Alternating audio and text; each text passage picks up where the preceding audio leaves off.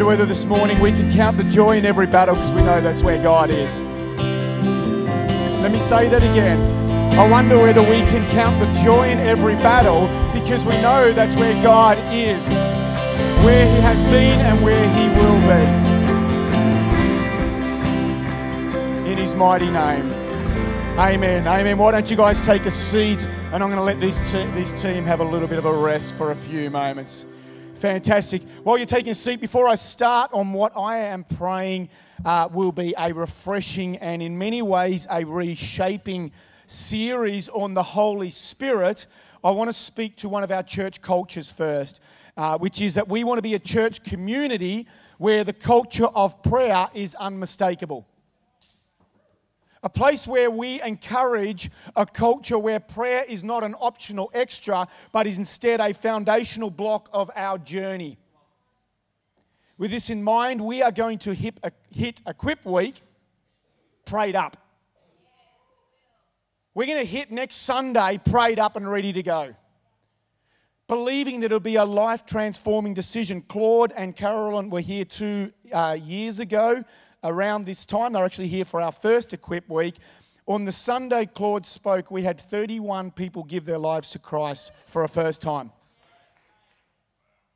Is that the only response we get?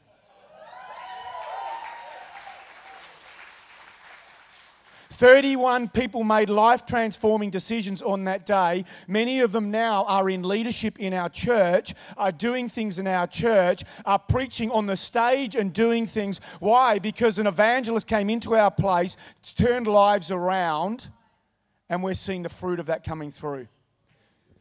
So starting tomorrow, and I think we've got a slide for it, have we guys? Starting tomorrow, and Tuesday and Wednesday, we're going to do 3 days of prayer and fasting. We're going to be meeting here 7:15 tomorrow morning, and also on the banks of the Huon River 7:15 tomorrow morning, because we are one church, 2 locations. And we want to meet 7:15 here tomorrow morning and 7:15 on the banks of the Huon River. Steve will be down there. He drew the short straw and he's going down there in the outside. We'll be inside in the atrium. So that's the joys you get when you're the senior pastor. And then what we're going to do is that we are, for those who can, we are going to kind of conclude that at our C3 Wednesday, which starts at 12 o'clock, where we're going to worship. We're going to hear a message on the Holy Spirit from James, and then we're going to spend some time in prayer. So it's going to be a great place to finish off that at our Wednesday service. So I encourage you, prayer and fast. If you've never fasted before and you want to know what it's all about, just contact us through c3h.life. We can send some stuff out through to you and you can have a little bit of a look there.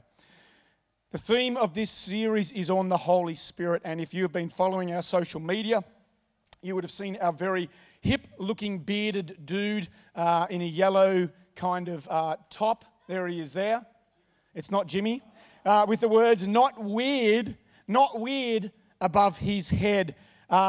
Firstly, when you see Cam Ship in the house, Cam's here today, he's welcoming. Cam does all of our social media and does an incredible job, so just encourage him with that. This might seem a little bit of a strange title to be giving to a series, but for some, their understanding and journey with the Holy Spirit has never got off the ground, and it kind of feels like it is a little bit weird, which is generally a label we throw around in areas of our life that either we don't understand, we don't value, we've had a bad experience with, or we can't control. And don't get angry with me this early on into the series, at least get to week 2 or week 3.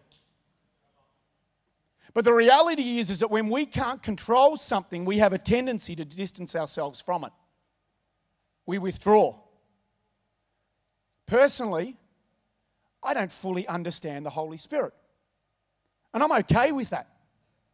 In fact, the scriptures teach us in Isaiah 55:8 that it says, "My thoughts are nothing like your thoughts, says the Lord, and my ways are far beyond anything that you could ever imagine. For just as the heavens are higher than the earth, so my ways are higher than your ways, and my thoughts are higher than your thoughts." So guess what? I'm never going to understand everything about God and the Holy Spirit. But what I want you to do as we journey through this series, I want to ask that no matter your knowledge, your background, your upbringing, your preconceived ideas, your thoughts, or even what have been your witnessed acts, I'm going to ask you to do three things. The first is this. Ask God to help you remove any belief that is not grounded in the Word of God. I'm going to speak what comes from the Word of God. Second is this. Come with an attitude that's hungry to hear from God. Come almost like a blank canvas, ready for God to paint His creation, His masterpiece upon your life. And the third is this. I want to encourage you with this. Be prepared to embrace what God has for you. Paul says in Romans 12, 1-2 in the Message translation, embracing what God does for you is the best thing you could do for Him. Don't become so well adjusted to your culture that you fit into it without even thinking. Instead, fix your attention on God. You will be changed from the inside out, not from the outside in. Readily recognize what He wants for you and quickly respond to it. Unlike the culture around you, always dragging you down to its level of immaturity, God brings the best out of you and He develops well-formed maturity in you. To help set the scene a little bit, in a moment I'm going to share what I call the nature of the Holy Spirit. Because if we're going to get to know someone, and the Holy Spirit is a person, then we need to get to know their nature. Because it's kind of like one of those things where you see someone out there, and if you don't understand their nature, you look at their actions and you judge them upon their actions, not by what makes them tick underneath. We look at someone and we go, well, they're always angry. Well, we don't actually know why they're angry and what's put them in that position. Maybe their situation at home is such whereby they're lucky to even be alive, let alone being angry. We need to understand the nature of the Holy Spirit, what makes the Holy Spirit tick. But before we understand the nature of the Holy Spirit, I think it's important that we understand what makes us tick. And I work on the basis that there are essentially two human elements that we all desire: need and want. We need forgiveness and we want fulfillment. You see, we need forgiveness, and the only true forgiveness is found in the death and resurrection and burial and resurrection of Jesus. That's what He did on the cross for us, His burial and resurrection. You see, Jesus is the giver of life. And we know that when He died on the cross, it was for all, but was not received by all. That even some of those who were physically present looking up at the cross did not receive what Jesus did for them at that time. And the second thing is that we want fulfillment. And God wants you to have fulfillment. John 10:10 says, God wants you to have life and life to the fullest. Here is the challenge though. If we are not careful, we can spend our time and our energy chasing the wrong needs. We can chase the worldly needs and the desire to get physically full, and you end up never truly fulfilled. Does that make sense? We can be chasing needs so much that we end up not getting filled. This is where the Holy Spirit comes in. You see, when Jesus fulfilled what was His purpose on earth, He knew that His journey was done. And so He says to His disciples, I've empowered you, I've stood beside you, I've equipped you with training, and now I'm going to send one who is going to encourage you, to help bring fulfillment into your life. And he says in John 14:26, the Amplified Version, I love the Amplified Version in this because it gives color to some of the words. And it says, the Comforter, Counselor, Helper, Intercessor, Advocate, Strengthener, Healer, the Holy Spirit, whom the Father will send in my name, in my place, to represent me and act on my behalf. He will teach you all things. And he will cause you to recall what I have told you. I've titled this message, Don't Bring It Up. Don't Bring It Up. And Pastor Robert Morris once wrote a book called The God I Never Knew. It's a fascinating book. And in it he said this, as a kid growing up in church, leaders treated the Holy Spirit like the crazy uncle that showed up once a while. The crazy uncle that horrified everybody with his inappropriate behavior, and then as quick as he was there, he was gone again. If you've got your Bibles, I'm going to turn with me to Acts chapter 2, verses 1 to 6. Again, I'm using the Amplified Version on this. When the day of Pentecost had come, they were all together in one place. And suddenly a sound came from heaven like a rushing violent wind, and it filled the whole house where they were sitting. There appeared to them tongues resembling fire, which were being distributed among them, and they rested on each other. It rested on each one of them as each person received the Holy Spirit. And they were all filled, that is, diffused throughout their being with the Holy Spirit. And they began to speak in other tongues, different languages. And as the Spirit was giving them the ability to speak out clearly and appropriately. Now there were Jews living in Jerusalem, devout and God-fearing men from every nation under heaven. And when this sound was heard, a crowd gathered and they were bewildered. See, often our perception of the Holy Spirit is of this floating substance that is uncontrollable and is measured only by the public outworkings that we read in Acts chapter 2. And I understand why those who were standing around that first time at Pentecost were bewildered. So would have I been. If you have never seen it before and you're walking in and all of a sudden you're standing around and all of these people are starting to speak in other languages that weren't their own and you didn't understand about this, I can get why they were bewildered. But you see, what we do is that we measure the Holy Spirit by the public outworkings, like radical healings and deliverance, uncontrollable laughter, speaking in tongues, people hitting the floor.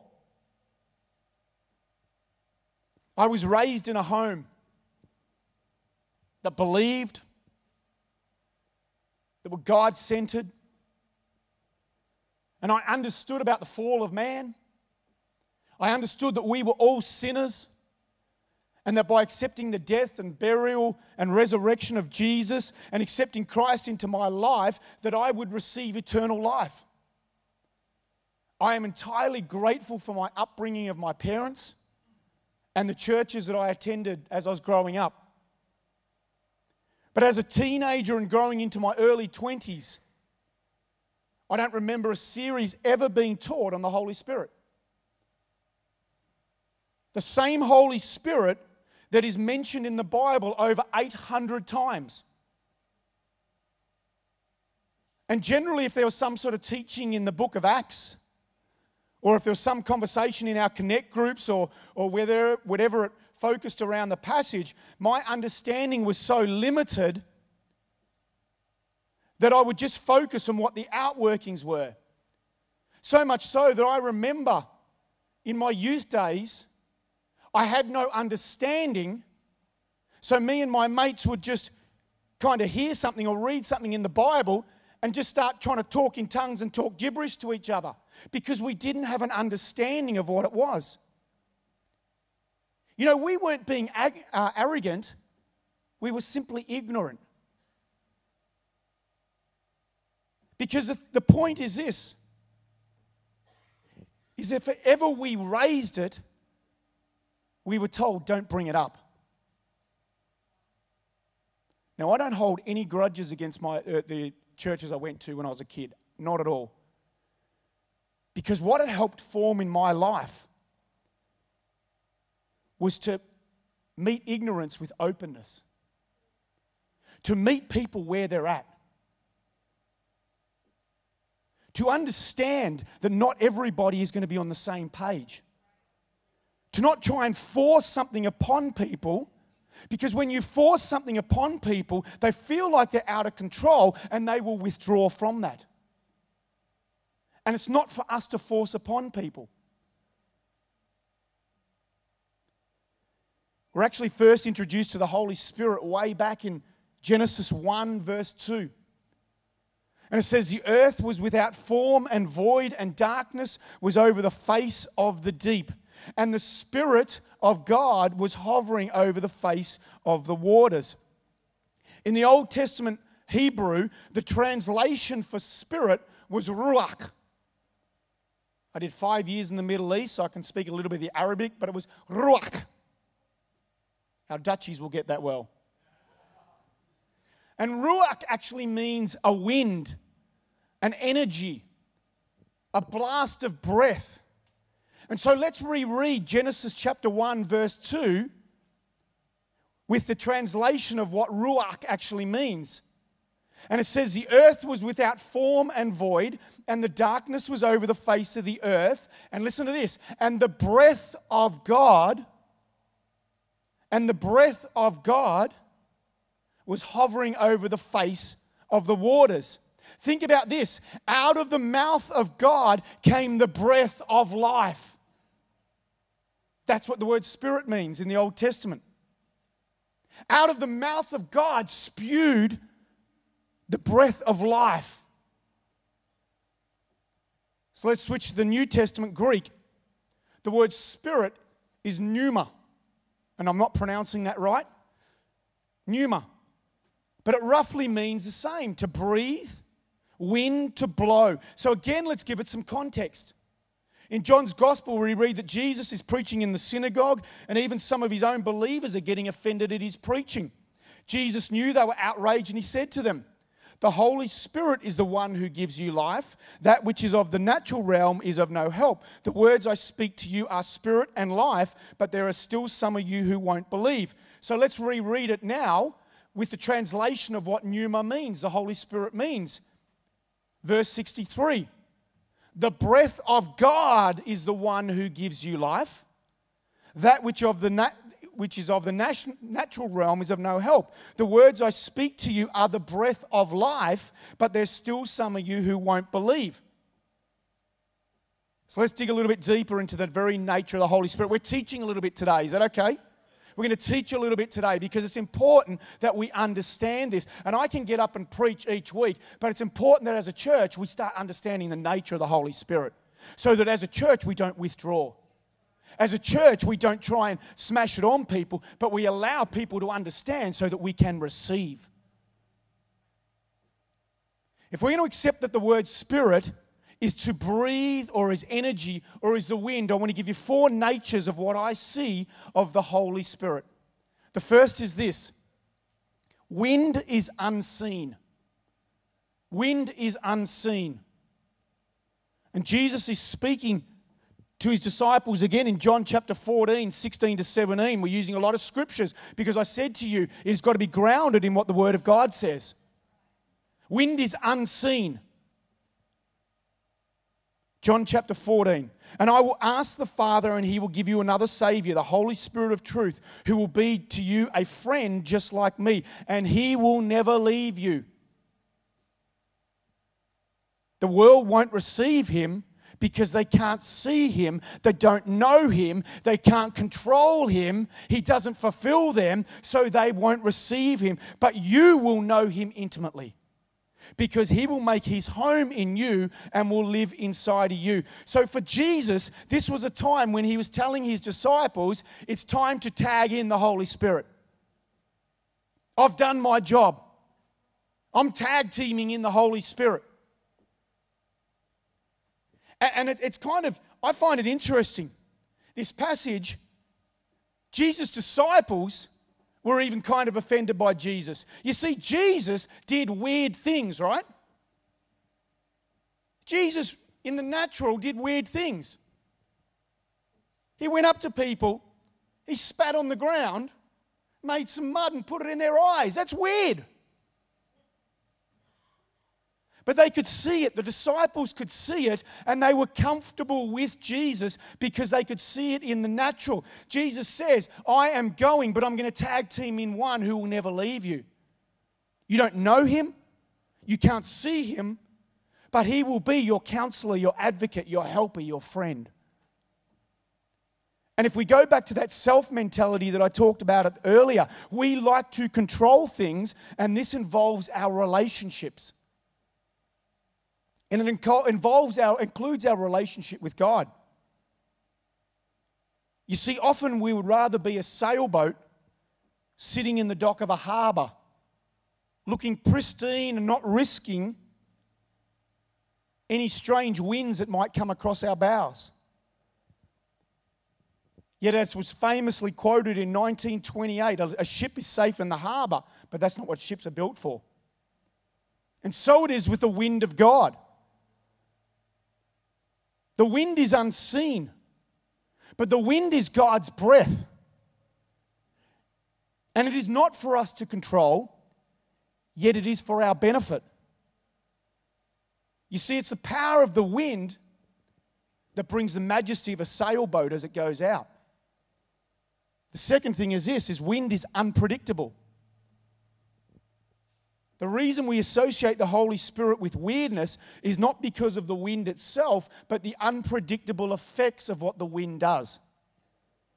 I spoke last week that we are creatures of habit, and the unpredictable nature of anything makes us feel very uncomfortable. And our natural inclination is, if we don't understand, we withdraw, and so we just declare it must be weird. Pastor Chris Hodges says this: God doesn't work to our order and our understanding, because if he did, we would start worshipping ourselves and forget that it was actually from God. Now, this is where our Sunday services and the Holy Spirit get a little bit confusing. Firstly, in the passage I read in Acts, it does not say, and the believers were into their third song, and all of a sudden the Holy Spirit descended upon them. It does not say in Acts chapter 2, and all of a sudden the keyboard player hit some emotional B flat and the Holy Spirit came down upon them. We do know that worship music creates an atmosphere. But the Spirit of God is not just available in the third song that we sing on a Sunday morning. You carry it with you in the car. You carry it with you when you are sitting having breakfast with your kids. It is available when you get a welcome at the front door, when you come in here, when you sign your kids in. And it doesn't go at the 20-minute mark when the band sits down. You see, what we've done in a church world is we've placed a predictability upon the Holy Spirit. And wind is unpredictable. John 3:8 says this: the wind will blow wherever it wants to blow, people.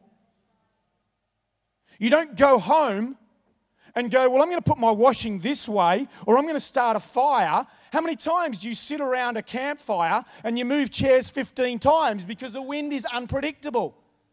The wind will blow wherever it wants to blow, just as you can hear the wind but can't tell where it comes from or where it is going, so you can't explain how people are born of the Spirit.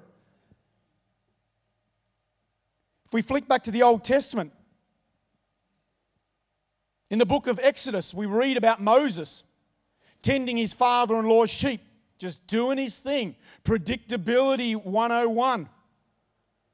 When the angel of the Lord appears to him in a burning bush that wasn't burning up. That's weird. And what we would do probably today is grab a fire extinguisher and try and put it out. And then we'd go, God, were you speaking to me? You see, the unpredictable nature of God is that he may be talking to you when you're driving in your car in the morning, not just during the third song.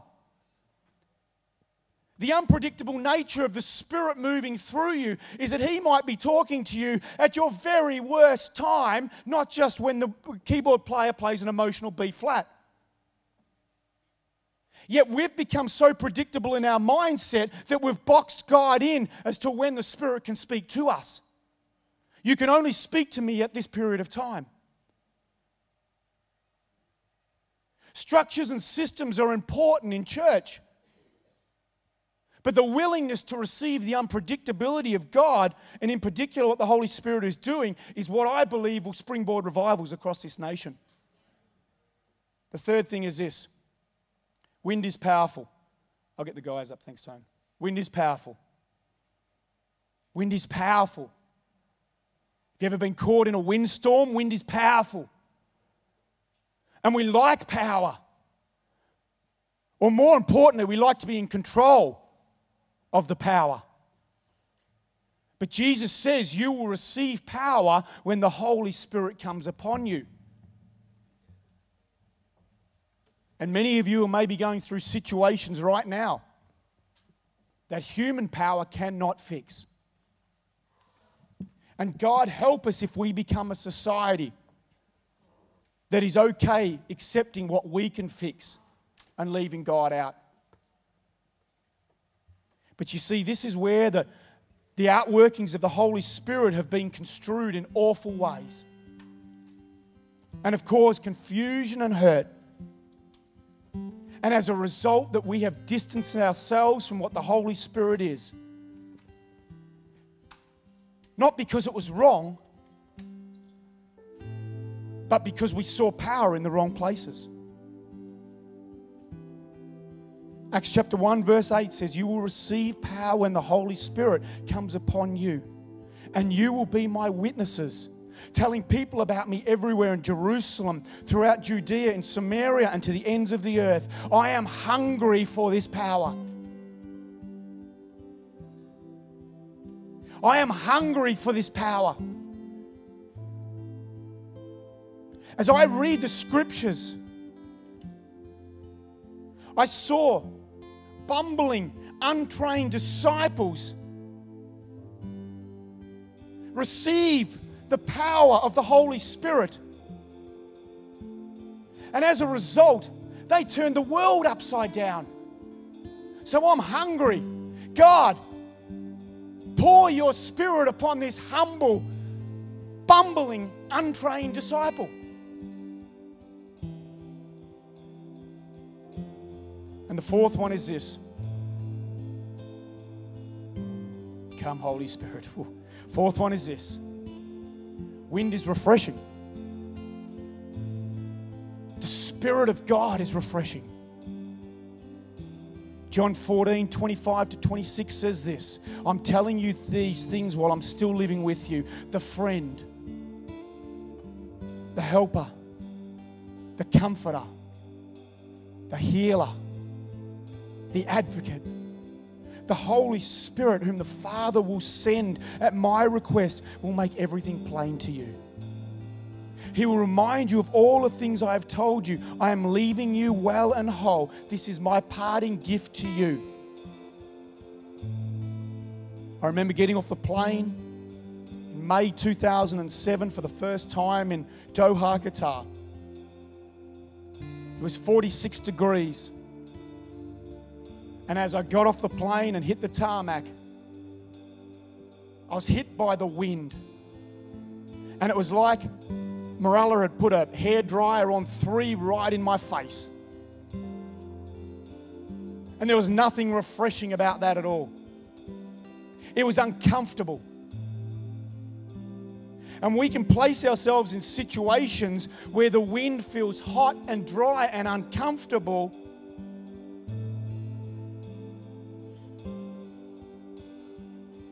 When the Spirit is about a refreshing wind. You see, relationships can become stale and weird. And when we attempt to work out the motives behind without understanding the person, the wind will just feel dry. The wind will just feel like it hits you in the face. And see, the person of the Holy Spirit is seen as weird because we don't bask and we don't stop to bask in the refreshing wind that comes.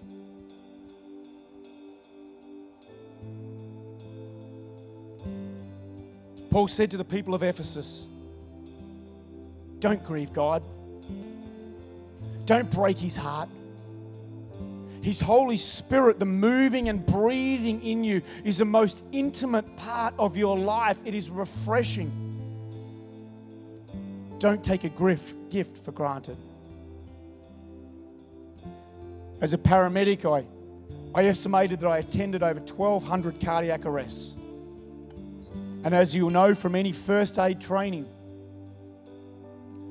the breath of life is so important. But here's a really basic training course for you in first aid. A comes before B.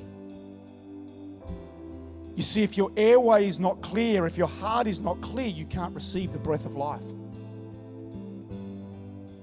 No matter how much I could push down on a ventilator, if the airway, if the passage in is blocked, you will not receive the breath of life. You can't receive the B before you've cleared the A.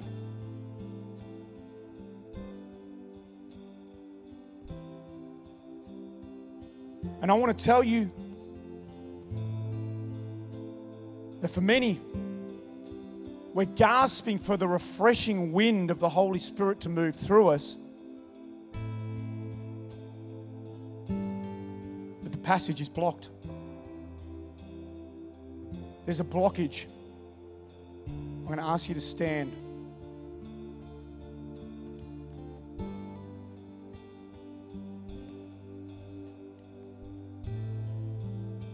We're going to sing in a moment, Come Holy Spirit. Fall afresh on me. Fall anew on me. That refreshing breath of God.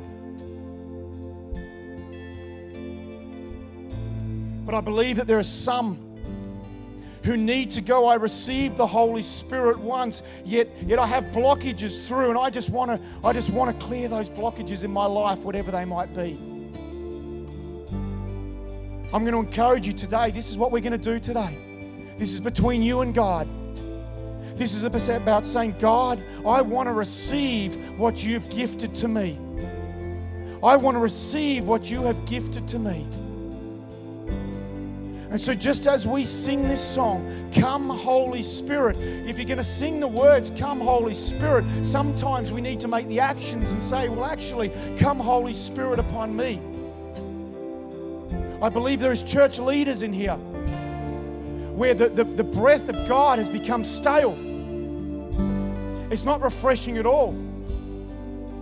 That the blockages are such, maybe in relationships with others, maybe in your walk with God, that you're putting on a face and you're wanting the breath of life to come in, but there's a blockage happening in the airway. As we sing this, Come Holy Spirit, I want to encourage you, just receive. Just come forward onto the altar. It is not a place of condemnation and judgment. It is a miracle moment between you and God. So I'm just going to encourage, as we sing this, Come Holy Spirit. If you want to receive that Holy Spirit, what we've just talked about, the very nature of what God did with the Holy Spirit, then just come forward and just say, God, I want to clear that blockage. I want to clear that staleness. I want to receive that refreshing wind that will blow, that is unseen, that is unpredictable, but I know that it is of you. Come, Holy Spirit.